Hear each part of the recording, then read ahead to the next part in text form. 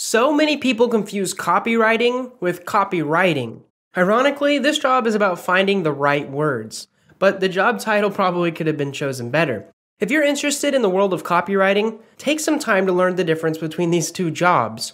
Copywriting, with a W, is the act of writing text for the purpose of advertising or other forms of marketing. The product, which is called copy, is written content that aims to increase brand awareness and ultimately persuade a person or a group of people to take a particular action. It's usually buying something. Now, the other kind of copywriting, with an R, is the exclusive rights to make copies, license, and otherwise exploit a literary, musical, or artistic work, whether that be printed, audio, or video form. Now, these are two very different jobs, and now that we've gotten that out of the way, let's talk about copywriting with a W, the act of writing text for the purpose of advertising or other forms of marketing. Now, the world of copywriting is more exciting than you might think. You might be asking, why, Theodore? Writing copy allows you to create an automated money-generating machine that does the heavy lifting for you. Copy, once it's written, is placed strategically online. It's basically an online salesperson, and it works 24/7, 365 days a year. If you found this video, you may want to become a copywriter. Now I'm going to try to convince you why to choose a career in copywriting. Every high-quality website you've ever visited, every Facebook ad you've ever seen, every print advertisement ever has been written by a copywriter, whether they knew it or not. Copywriting is a multi-billion-dollar industry. Copywriters find plenty of ongoing work and relatively little competition nowadays. And what happens when there's a huge demand for copywriters, but little supply? You've got it, the price goes up. Copywriters can easily raise their rates because their services are so necessary to a business's success. A high-quality copywriter can easily rake in 6 figures a year while being their own boss, choosing their own clients, and living what we call the digital nomad lifestyle. So if you want to live the common dream of spending your weekday mornings on a beach somewhere in Bali or having coffee in Buenos Aires, maybe you just want to move from place to place every few months and have the freedom of making your own schedule at home, you might want to consider a career in copywriting. Because think about it, how many career paths do you know that allow people to have such freedom and financial stability? Copywriting is a unique and accessible career, and it requires little to no money to start your own business as a copywriter. When you dive deeper, you will discover that a good copy on a website can easily double, triple, or even quadruple a business's sales because of the insane compound effect of something called conversion optimization. So if you can offer this product, this service to a business, you can double, triple, or quadruple your rates within months of becoming a better copywriter. So think about an online business that gets around 1,000 unique visitors a month. Only a small percentage of these people will actually buy something. For example, just for the sake of this example, let's say that 1% of visitors actually make a purchase. Now, if you improve the copy of a website and send a more compelling and persuasive message, you could easily raise the percentage of buyers to 2%. Now, 1% improvement doesn't seem like much, does it? What's the big deal? It's just 1%. In essence, you are doubling your sales, only by changing some of the words on your website. So let's go further. What if your copy leads to an increase in people subscribing to your email list, clicking on your ad, or sharing your blog post? You'll find more customers making their way down the funnel. What first appears to be small gains will start to have an exponential effect. You'll see more subscribers, more likes, more shares, and eventually more paying customers. All of these individual increases really add to your bottom line. Now you might be saying, this all sounds nice, but I'm not an expert writer and I suck at writing. Well, the best thing about copywriting is that you don't have to be a literary genius to write effective copy. In fact, you don't even have to have perfect grammar to be a great copywriter. At the end of the day, if you manage to hook people emotionally, they don't really care about some random typos here or there on your website. This is the crux of the whole equation. The sole purpose of your copy is to stir up emotion and encourage people to take action. Effective persuasion is more than just boring facts, true but useless stats, or clever rational arguments. In order to truly persuade someone, you have to connect with their pains, their fears, their hopes, and their dreams. Your readers need to feel understood, as if you were talking directly to them. Copywriting is both the art and science of using extremely powerful tools that will move people to take your desired action. Making a 6-figure salary is just an added bonus. So let's get started. This training will give you everything you need to know to have a rock-solid foundation in copywriting, but that's not all. You'll also learn how to leverage this awesome power in every area of your life, growing your business, charming the girl that you like, and even persuading children to eat those dang vegetables. All of these feats require an ability to empathize, persuade, and communicate. And if you master all of these skills, you'll become a much better and a more profitable copywriter. So first off, let's talk about something called product and an audience match. Understanding and catering to a specific audience will save you time and give you insight into creating better copy. Marketers, influencers, and even politicians know the benefit of understanding their audience. So here's an example that has nothing to do with copywriting. You're on the hunt for a new t-shirt, so you decide you need to start window shopping. A guy on the street tries to sell you some shoes though, but you don't want shoes, you want a t-shirt. You ignore the guy on the street and continue window shopping. Now this seems like a little simple example, but it speaks to the fundamental part of creating and selling any product. Readers and buyers have specific problems, questions, and desires. That's why they shell out money in the first place. They want to invest in a product that will solve their problems, whether that be an answer to a question or to satisfy their desires. Think of your copy as a product. If you write copy about a pair of shoes for a reader who is looking for a t-shirt, you'll get nowhere. But if you can write copy about a t-shirt, readers will pay attention. So here's another example from a legendary copywriter, Gary C. Halbert. He wrote the book The Boron Letters, which is in itself a great book. So a great marketer asks a crowd, if you wanted to sell a whole bunch of hot dogs, what would you do? Some people in the crowd reply by saying they would increase their advertising budget. Others reply that they would improve the hot dog recipe, making their hot dogs the best in the world. And a few said they would set up a franchise. The great marketer had a much better answer. He said, go and find a hungry crowd. And there you have it. The easiest place to sell hot dogs is on a beach or a stadium crowd. You go where people that are hungry for hot dogs are. This is the idea of a product and an audience match. You have to make sure you have this down first. Next, let me explain the difference between a benefit and a feature. Because if you want to become an excellent copywriter, you'll have to learn the difference between features and benefits. And at first glance, they sound like the same thing. What makes a feature more persuasive than a benefit, or vice versa? Well, the answer is that your audience is like a bag of potatoes. I know what you're thinking. What the heck do you mean by that? We live in a world of never-ending distractions. Notifications on our phones, shows on TVs, and news alerts on our computer are constantly pulling that attention out of us. We have lost our attention span. You have but 2 or 3 seconds to get a reader's attention with your headline or an email subject. But once you hook them in, you have to continue to keep their focus with an emotional story. Then, when you finally introduce that product or state your offer, you can still lose your reader's attention. The only way to keep them interested is to speak to their desires and offer mouth-watering benefits. Everyone wants to know what's in it for me, whether they're buying a product, working at a company, or voting for the next president. Highlighting the cool features of your product and describing the specifics of your brand won't make people care more. People, including you and I, are egotistical. Us as humans, we are egotistical. We want to gain something out of every interaction, especially while we're browsing online.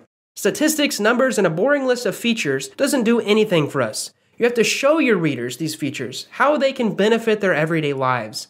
This means understanding a reader's perspective, touching on a personal pain that they have, and catering to their hopes and dreams. Let me give you a little example. Nobody wakes up in the morning excited about all the gadgets and features within their coffee machine. They wake up in the morning excited about a hot, delicious cup of coffee that will perk them up and get them ready for the day. You see where I'm going with this? Let's go through a few other examples to really highlight the difference between features and benefits. Here's the first one. This computer has 16 gigabytes of dual-channel DDR4 memory. You won't experience any lag. The feature is the memory, the specs of the memory, but the benefit is the fast-acting computer that will help your readers search, play, and complete tasks faster. They'll have more time, and time is money, and hopefully it'll help them run Chrome better. Here are some more. This vacuum cleaner has a 2,000 kilowatt-hour motor. This means you can quickly and effectively clean your whole house. This course is jam-packed with over 40 hours of video and 1,000 pages of content, so that you have everything that you need to become a master copywriter. This phone's battery is 4,000 milliamp hours, so you get 2 full days of battery life. This food is low in polyunsaturated omega-6 fats, which are better for your heart than any other types of fats. So you see the difference between the features and the benefits? The feature is static, it's describing, while the benefit has more flexibility, it's describing the benefit. Benefits show the potential of what you can do with the feature. Writing about a product's benefits is necessary to produce good copy, but that doesn't mean that writing about features is completely optional. The right features can be crucial selling points of a product. You will need to understand the industry and the audience's familiarity with those features as you write and highlight different features. For example, a computer nerd will be salivating over a video card with 2800 CUDA cores. But to most people, these numbers and words mean nothing. A nutritional expert will understand the benefits of different macronutrient compositions, but people who know little about nutrition just care if the food is healthy, tasty, and it's fairly priced. If you're unsure of your audience or trying to reach a wide audience, take the best course of action to seamlessly list features and tell the story of their benefits in one place. Accomplishing this task is more simple than you think. I'm going to give you a simple 3-step solution. Step 1, list out all the features of your product or service. List everything you can think of the contents, the physical dimensions, the weight, color, smell, modules, everything that's included with your product. Write them down. Step 2, figure out the benefits for each one of these features. And it should be a pretty large brainstorming session. Try to find the potential uses of these features. How can they make your audience's life easier? How can they save your audience money? How can they reduce the risk of disease, death, or crazy accidents? Maybe what feelings or fuzzy emotions or satisfying sensations do all these features evoke? Also, don't forget that one feature can have multiple benefits. A car with a V8 engine can make you feel like a professional race car driver or help you get to your destination on time. Which is more important to your audience? The last step is number 3. Combine the two. Craft several eye-popping messages that include the feature and immediately explain the benefit. Look at the examples I used earlier if you need any help. Using this method will showcase your product and give it a much higher value. The more features and benefits you can list in a single piece of copy, the more audience members you can reach. Now, this guide has given you a lot of information about features and benefits. You'll never have to worry about sparking their desire again. But if you're still struggling with distinguishing features and benefits, here's another great way to figure out which is which. Keep adding the phrase, "and that means," until you have a sentence that makes perfect sense. For example, this guide teaches you about the features and benefits, and that means you'll become a better copywriter. And that means you'll make more money. And that means you'll be financially independent. And that means you'll get more out of your life. You'll get more out of your life, you'll be happier, you'll feel more safe and secure. These are the core feelings you want to touch on with your benefits at the end of the day. But the connections between a 4,000 milliamp hour battery capacity and a happier life is not always obvious, especially because people don't know what will make them happy anyways. This is where your brainstorming and a lot of creativity come into play. Approach the product's features and benefits from several angles. Overwhelm your audience with massive value. Your audience shouldn't have to try to figure out why something is important to them. That's too much work in this age of distractions. Tell them, by providing vivid details and emotional language, what they actually want. Focus on the benefits of your product and you will see incredible results. Now, this next thing is what's going to solidify this as the copywriting guide. We're going to talk about a little psychological trick that will earn me over 6 figures for the 3rd year in a row this year. Now, this little trick is so small and simple, I'm amazed it's not used more often, but I'm glad it isn't because it would annoy the crap out of me. The most exhilarating episodes of television have one thing in common: a massive cliffhanger. Whether you're watching the Game of Thrones or The Simpsons or any other TV series, cliffhangers stick in your mind. A good cliffhanger will be frustrating, but you won't forget to turn on the TV next week and watch out what actually happens. We live in a world of information overload. Every headline or story is constantly competing for our attention, and our attention is surprisingly limited, as I mentioned before. Research shows that our brains have a set of attention units per day. We can only use so many. They get depleted as you process new information.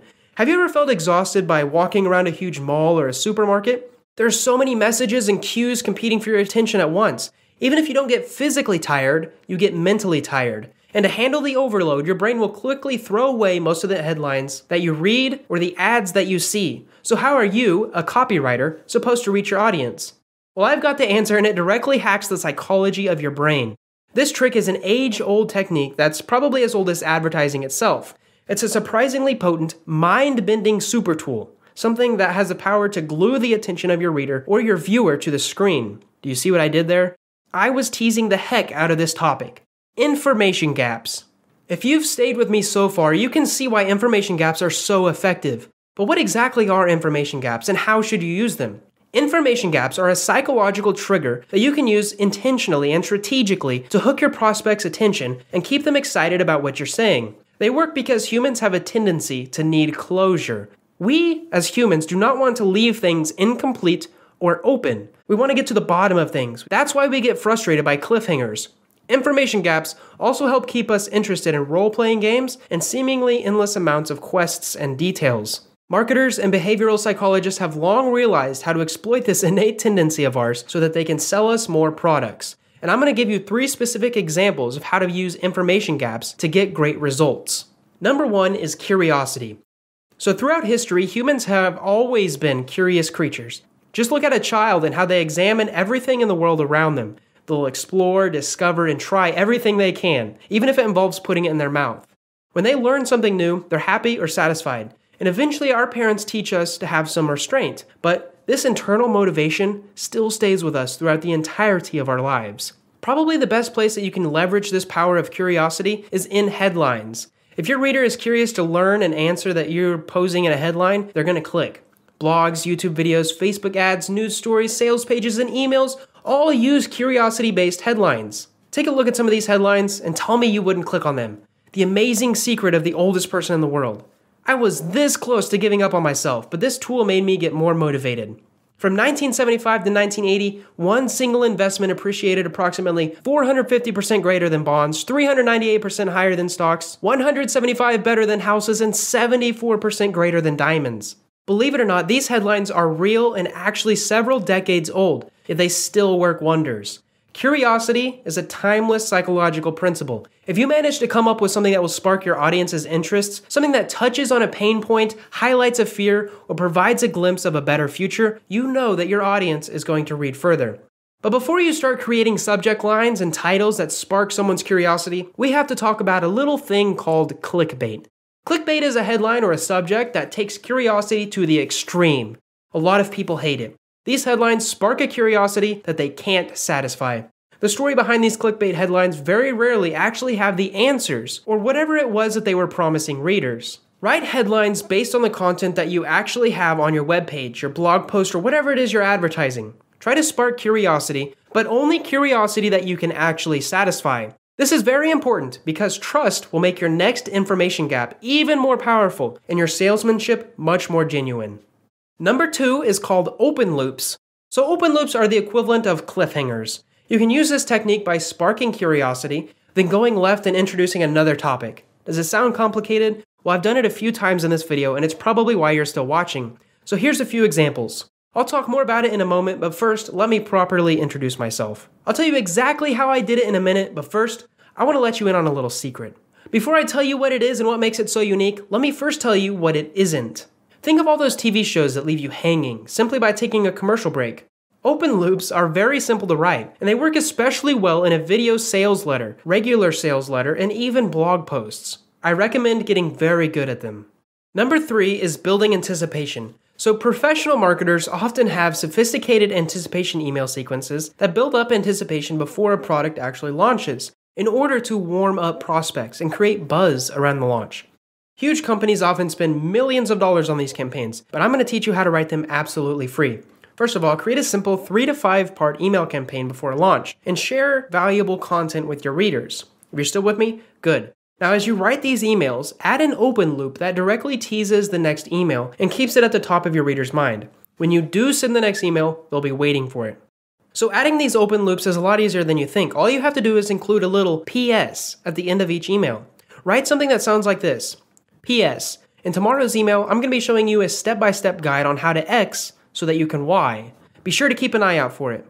Adding these open loops is easier than you think. That's it. If you do this, you'll no doubt see your open rates soar and people will actually be wanting to read your next email. The next thing I'd like to talk about is the magical word in copywriting. So have you ever been or experienced this scenario? A parent is trying to tell their child to behave, whether it's to put something back in a store or to go to bed. The child goes, "But why?" The parent replies with, "Because I said so." Now the reasoning doesn't always make sense, but it is enough to convince a child to do what the parent asks of them. You might be surprised to learn that "because I said so" also works on adults.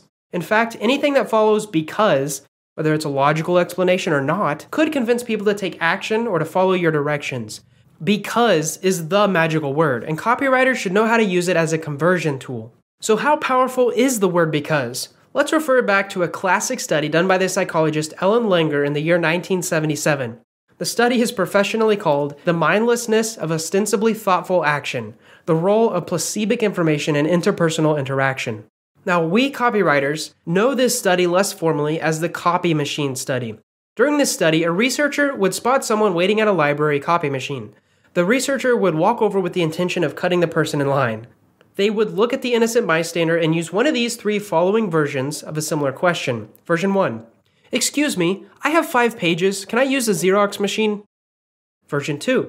"Excuse me, I have 5 pages. May I use the Xerox machine because I'm in a rush?" Version 3. "Excuse me, I have 5 pages. May I use a Xerox machine because I have to make some copies?" Now, you're not alone in thinking that version 3 sounds absolutely ridiculous. Everyone waiting for the photocopier needs to make copies. Surprisingly, version 3 still worked out in the researcher's favor. 94% of people in the study allowed the researcher to cut in line after they used version 2. This is probably because they had a legitimate excuse of being in a rush. But a whopping 93% of people in this study allowed the researcher to cut in line after they used version 3. And if you're wondering what the other number was, only 60% of people allowed the researcher to cut in line after they used version 1, which gave no reason at all. So what does this study teach us? By even just attempting to justify your actions, people are more willing to oblige. A simple "because" encourages people to hear you out. In the copywriting world, where it's challenging to get people to read your ads or skim through your marketing copy in the first place, it's important to use these strategies to get people to hear you out. The copy machine study asked people to passively let another person use the copy machine before them, donate money, or order services. But your "because" statements need to be even more powerful. Now, I'm not saying you have to add the word "because" to every sentence that you write for the next 15 years, but you can use the lessons from the copy machine study to form a better argument when you're writing convincing copy. Now, one of the last things I want to share with you is white space. And white space is simply keeping it simple. That message, just 3 words, tells you all you need to know about this next section. Why? The designers, web developers, and clients that you all work with, they want white space. If your copy drags on, you will take up more white space with your words. More importantly, if your copy drags on, your readers will lose interest. White space, or the unused white space surrounding copy or a design, is more important than you might actually think. White space makes every word more impactful. If you see a landing page with only 1 word on it, you're probably going to read that word. If you see a landing page that looks like a research paper, you might not even read it. Now, of course, you're not always going to have the control over a landing page's design. Your client might work with you with different designers, developers, and other marketers to decide upon what they want, but you can help everyone out by creating simple, impactful copy that doesn't require too much space. Just try to keep things simple. So how do you keep things simple? Well, number 1, understand your client. What does your client want their audience to do? Can you simplify the message into less words, 3 words maybe even 1? If you do not fully understand your client or their audience, you're more than likely going to find yourself grabbing at straws and stuffing messages into your copy that isn't relevant. Number 2, you can talk to your client. Communicating with any client is necessary for success. Try to go beyond the message and where is the copy going to? How will it be sent to customers? How many words is your client expecting? And what does the customer already know when they see this copy? All of this information will again equip you with the knowledge that you need to craft copy that easily goes into an email campaign, a landing page, or wherever the copy may be sent. Number 3, I recommend look at your sentence and paragraph structure. So here's an example of 2 ways that you can approach your copy. Already you might be able to see which one is more effective. Number 1. White space and copywriting at large isn't just about the choice of words that you add to your copy. See how effective white space can be? The approach is much more refreshing. You can read the second version and know exactly what the first message was trying to say, in way less words. Your brain has more space to pause and think. The message is easier to retain, and that's your entire goal as a copywriter, isn't it? To communicate a message that your readers will remember. So consider how you are splitting up your paragraphs. Are you forcing the reader to look at a 10-paragraph message without any pause or room to breathe? Or are you using white space to your advantage? Adding headlines can also add white space to your copy and maybe organize your message in a little better way that's easier to read and digest. Number 4, you can ask yourself about each word. A concise message can be whittled down word by word. Read over your copy. How does each word contribute to the message? You can probably eliminate filler words or repetitive words. Here's an example. He went alone on this soul journey towards his dream. In this sentence, alone and soul, they mean the same thing, so you can get rid of one of them. Here's another example. The alarm clock continued to ring over and over again. Now, continued and over again both mean that the alarm clock kept ringing. You can get rid of over and over again and cut your word count in half. This leaves room for more impactful language. Different types of writing will call for more poetic or rhythmic language. And if your client is looking for that type of flow, they should tell you that ahead of time. Understanding your client is the first step in writing concise copy. If you only remember one thing from this guide, remember, keep it simple. My last lesson for you is to use basic language. So here we go. A Homo sapien with an XY chromosome and his biologically female counterpart ascended a landform that extends above its surrounding terrain in order to fill a cylindrical shipping container with a capacity of about 3 to 50 liters of H2O. Jack and Jill went up the hill to fetch a pail of water. A concise, powerful message is the key to writing good copy. We can't discuss concise copy without discussing the importance of speaking your customer's language. If your customers speak English, take things one step further. Use basic English. Your clients and you have a specialty. A dentist, for example, has spent years studying and working in the dental health industry. Her customers, however, might not know the difference between a canine and a molar. Clogging up your message with industry jargon may not be a big deal to your client, but it turns off customers. Does the average new customer know that they need a fluoride treatment for their bicuspids twice a year? No. Are they looking for someone to clean their teeth? Yes. These messages are essentially the same, but you should choose the one that speaks to the customers you want to reach. Speaking your customer's language isn't just about technicalities or writing a concise message. Social proof is one of the most powerful tools in a marketer's toolkit. If people see that their friends, family, colleagues, or favorite celebrities are endorsing a product, they are more likely to buy it. Because when you speak your customer's language, they are more likely to feel comfortable with your message, as if they're talking to a friend. This idea ties back to the distinction of features and benefits that I described earlier. Let's revisit one of those examples. This vacuum cleaner has a 2,000 kilowatt hour motor. This means you can quickly and effectively clean your whole house. Do you know what a 2,000 kilowatt hour motor is? I sure don't. Neither does the guy who's walking through Costco for a new vacuum cleaner. Does the vacuum next to it have a 1,000 kilowatt hour motor? Is 2,000 kilowatt hour worth the $200 for the vacuum? This feature doesn't speak to the customer's language. So you'll need to break down why this feature is a benefit in the first place. If you told the customer that the motor has twice the power of the average vacuum, then your customer understands what it actually means. In fact, you may not even have noticed that 2,000 kilowatt hours is actually false. A true number for a vacuum would be like 2 kilowatt hours, or 2,000 watt hours, but not both. Here's another example from the benefits versus features section. This phone's battery capability is 4,000 milliamp hours, so you get 2-day battery life.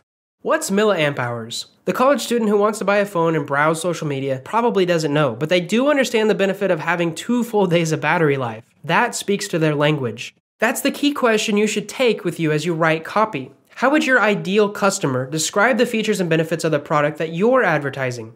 How would they tell it to a friend? What jargon would they know, and what would they not be able to define? Answering some of these questions can greatly help you as a copywriter. And if you're not sure, you need to go back and do some more research on your audience. Talk to your client, read media that your customers consume, hold focus groups if you need to. The research part of copywriting is one of the biggest parts. So, as a review of this long video, number 1, copywriting is a skill of using words to convince people to do things that you want them to do. Number 2, the most important part of copywriting is the research. You need to match a product to an audience. Number 3, when selling a product, benefits to the user are more appetizing than features of a product. Number 4, information gaps can hold attention for a lot longer than you think. Number 5, using the word because can add authority to your work. Number 6, adding white space is a high return, easy way to increase the value of your copy. And lastly, number 7, keeping things simple is almost always better. Thanks for watching, and if you're interested in pursuing copywriting as a career, I am currently launching a program called the 30-Day Brain Bootcamp, where I teach students to become more productive, improve their social skills, and eventually master their confidence. But copywriting aside, students also get access to my past courses for free, including the 10-module mega course, Psychology of Selling, and a course called Copywriting Kit, which has literally helped some of the students get full-time gigs as online copywriters. If you're interested to see what else there is, like me mailing 3 of my books to you, and the opportunity to participate in some group challenges, check out the link in the description below to learn more. Oh yeah, there's also a 30-day risk-free trial. Thanks for watching this video, and I hope you learned something in this mega copywriting tutorial. If you choose to pursue copywriting as a career, good luck.